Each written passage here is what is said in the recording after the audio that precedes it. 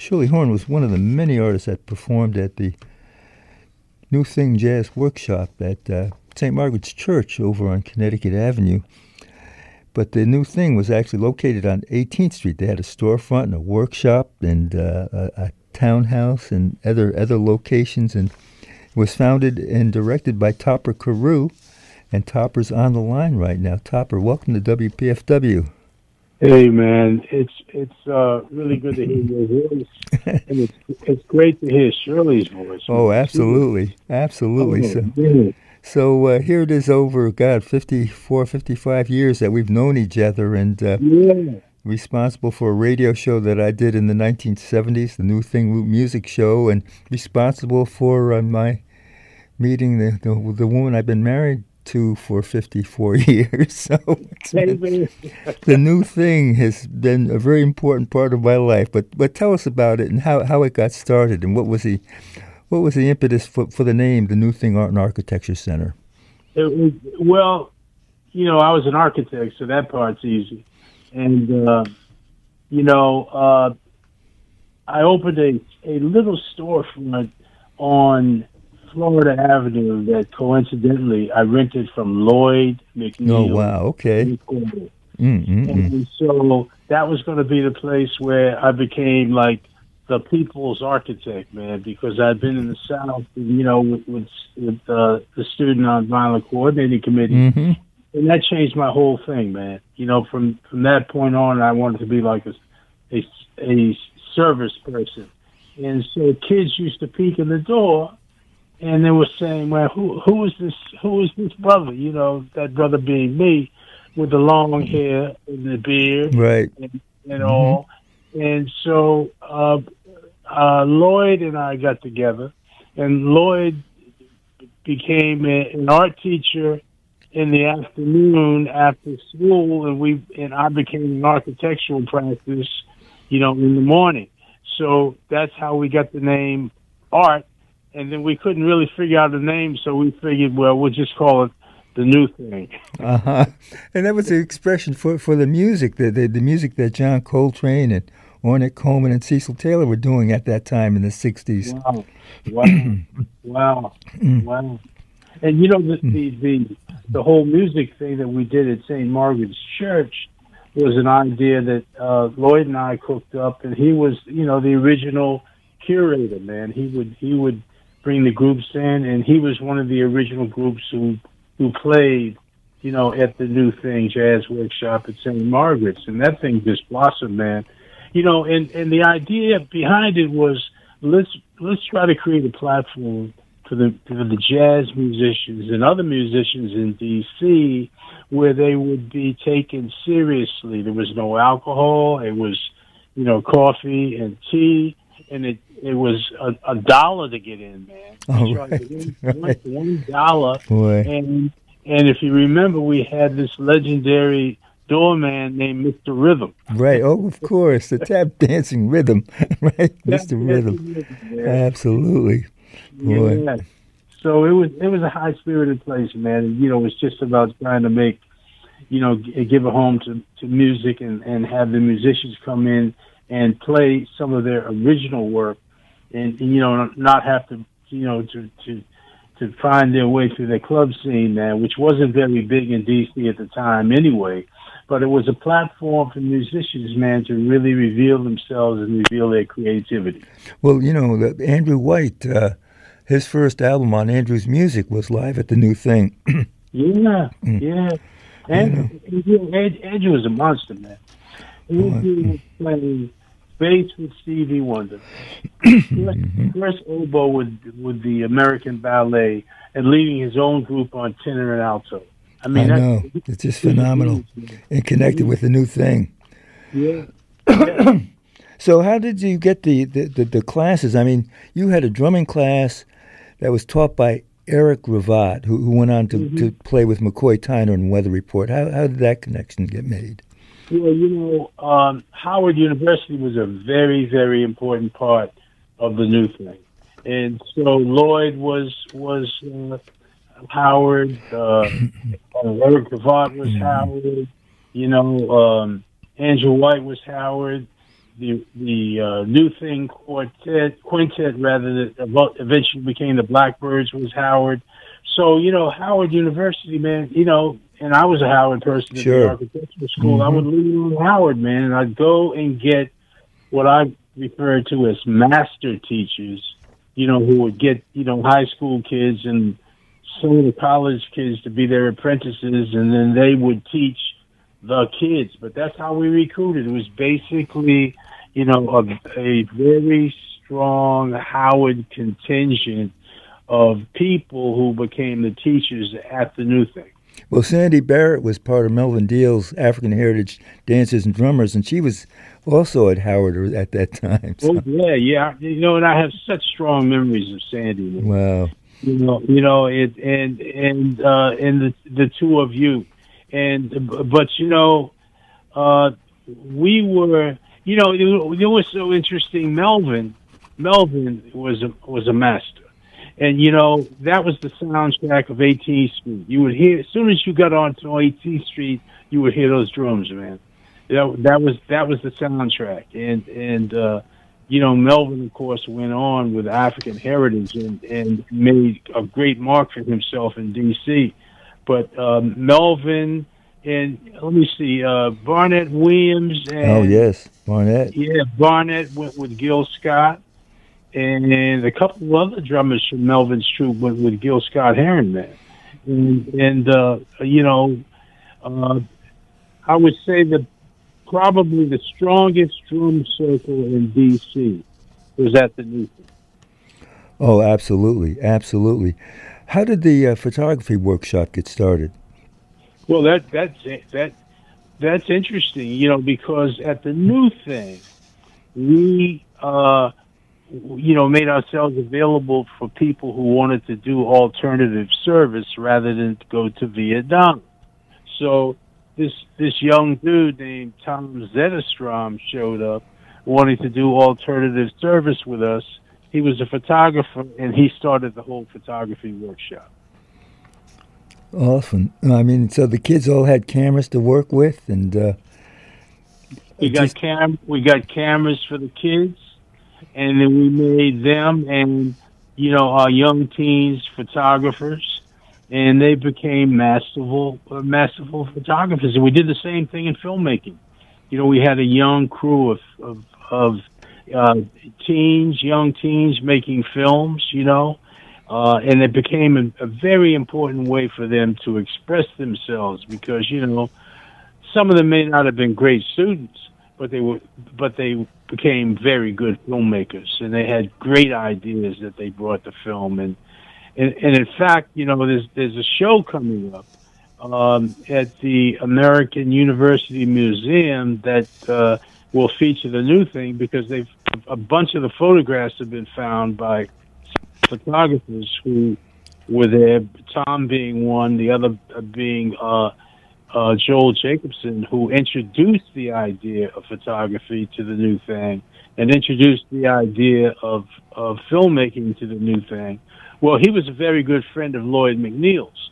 And, Lloyd was central to so much of what we did because with the New Thing jazz workshops, we produced an original art poster every week. It was him, doing the design, and Lou Stovall doing the silkscreen applications, and those posters from the New Thing Jazz Workshop that we gave away every week have become serious collectors. Oh, there was an incredible show at the Phillips collection of Lou Stovall and Lloyd McNeil's artwork with all those posters.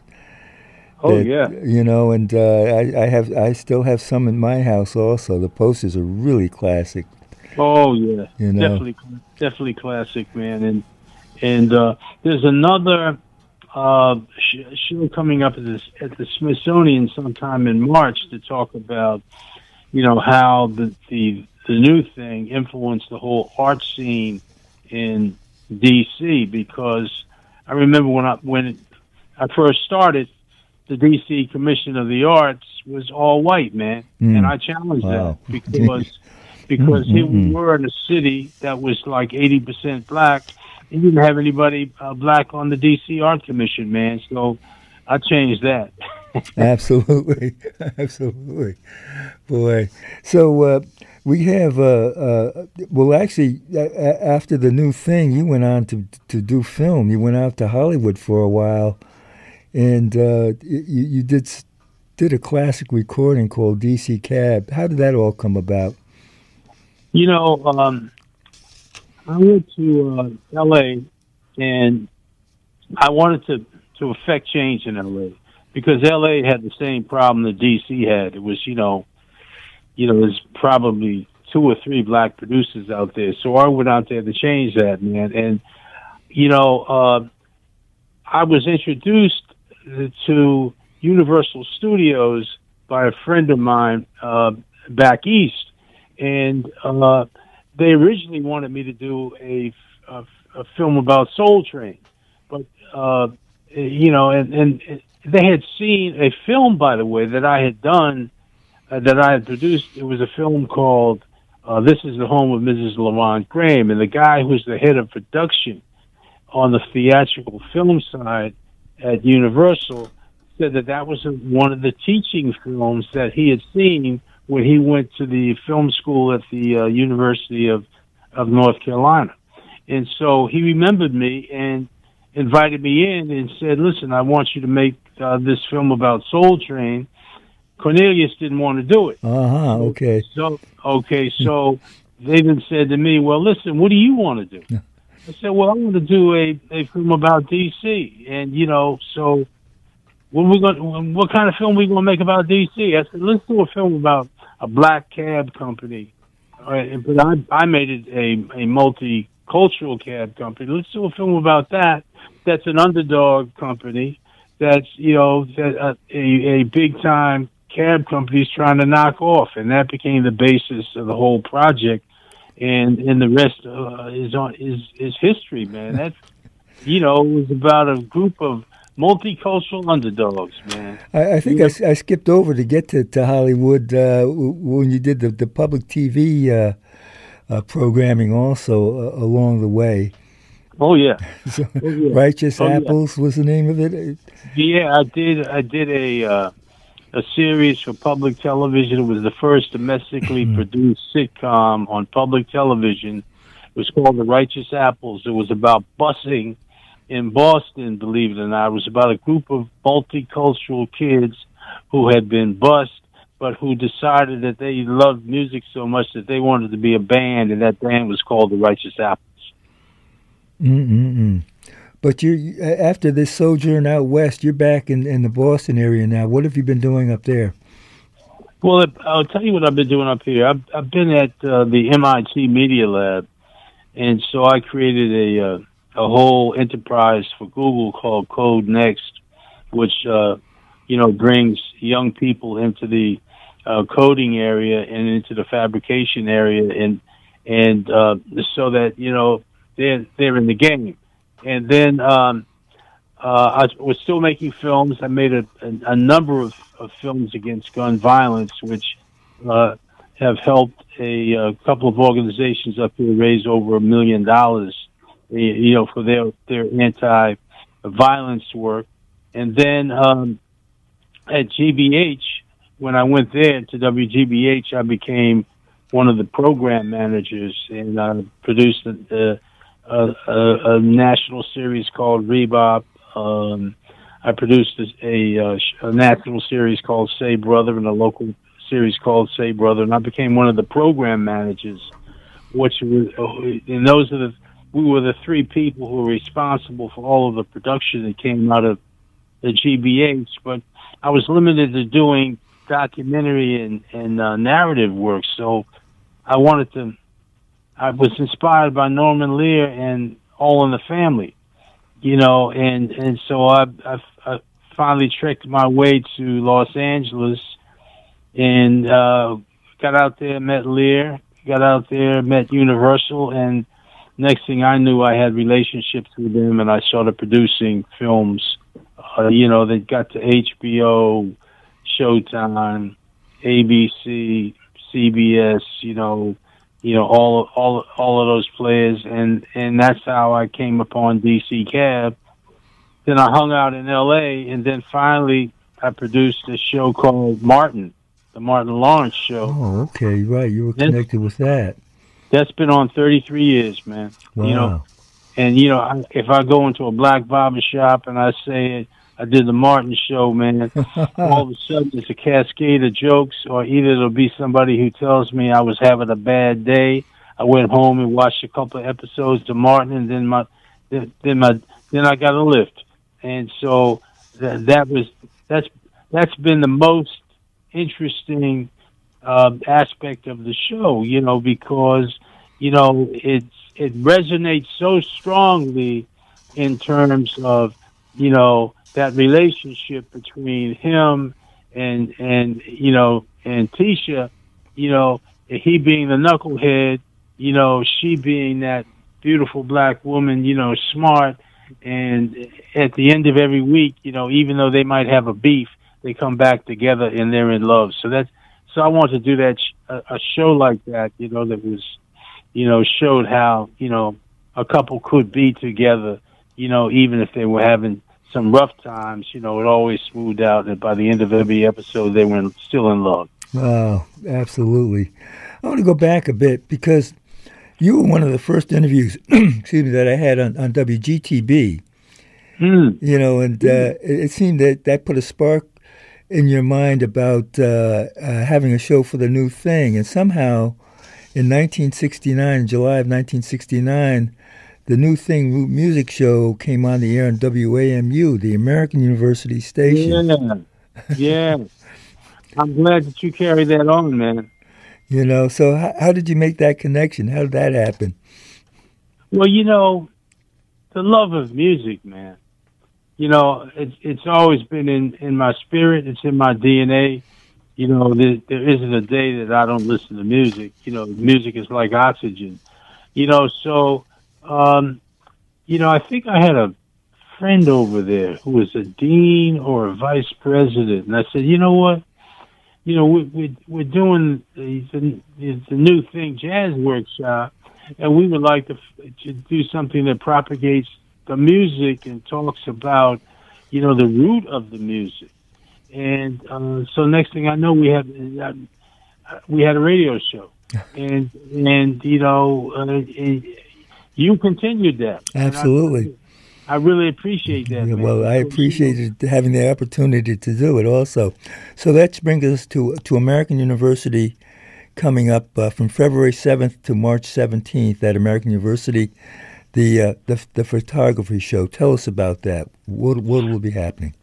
Yeah, so Joel Jacobson and I did a book back in the late 60s, a book of photographs. And it was a hardcover bound, and we did it as part of our a presentation to raise money. And I think that particular proposal went to the National Endowment of the Arts.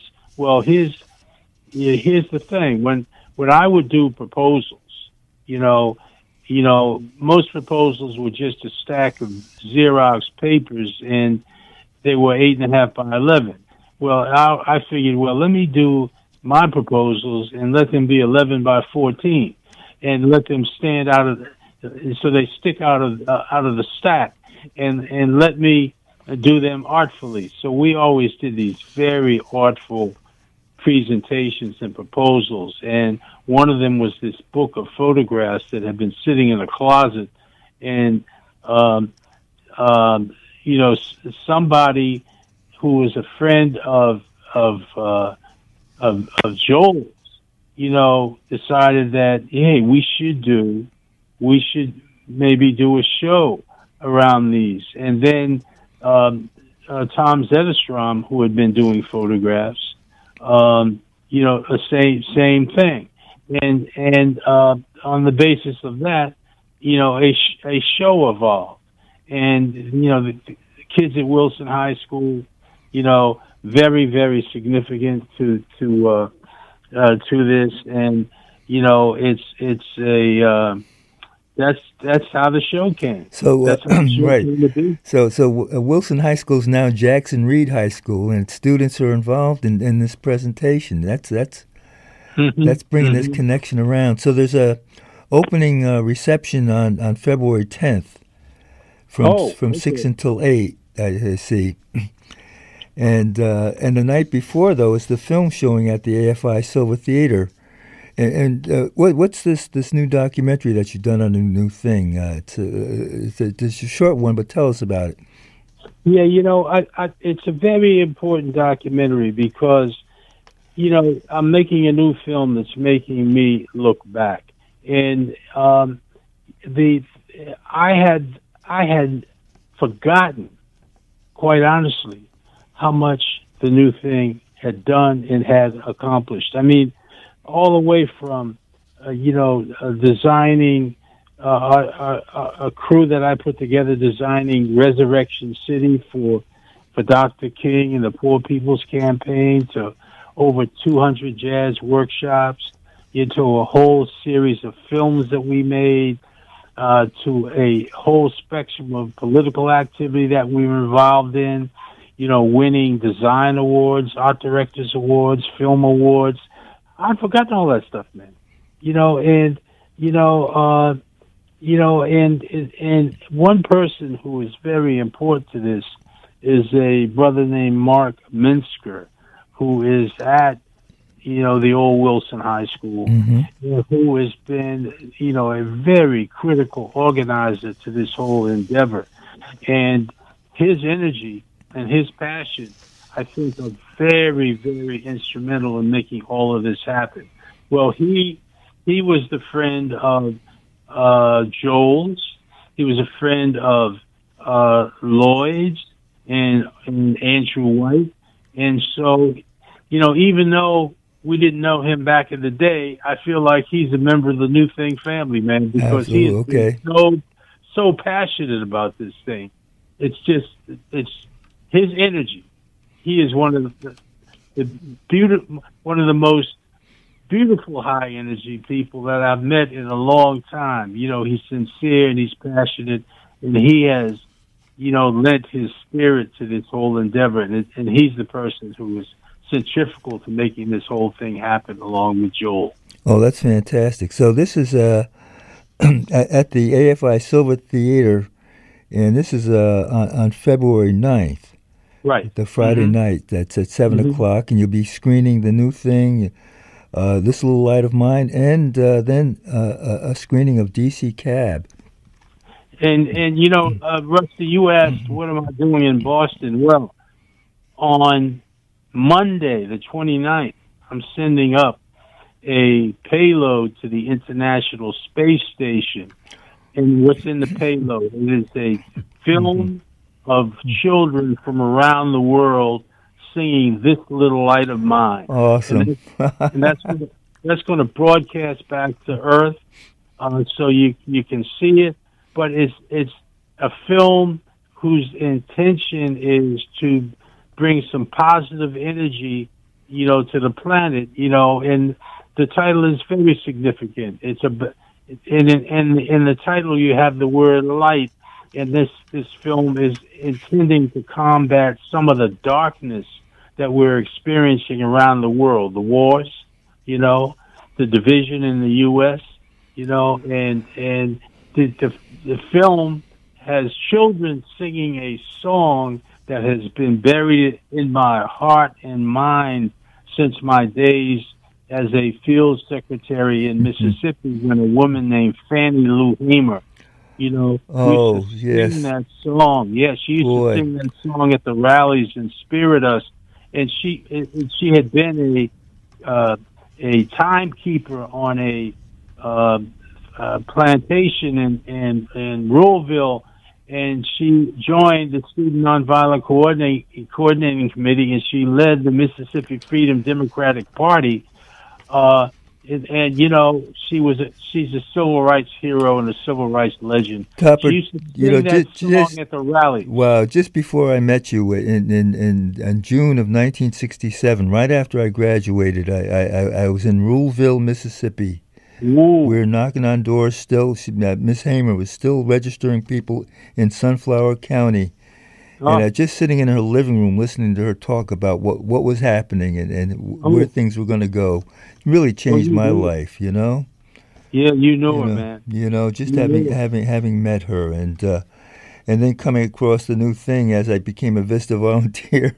It's been putting my life together ever since. And then in concluding our interview, I'm going to play another artist that played at the new thing. She's in ill health.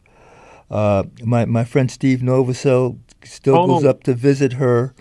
Even though they've been divorced for 50 years, he still has that connection. Roberta Flack, and I've taken it back to First Take and Donny Hathaway's song "Trying Times" to conclude our interview and what we've been talking about. Topper, I'm really looking forward to seeing you in a couple of weeks at the Silver Theater and at the American University. All these connections coming back home.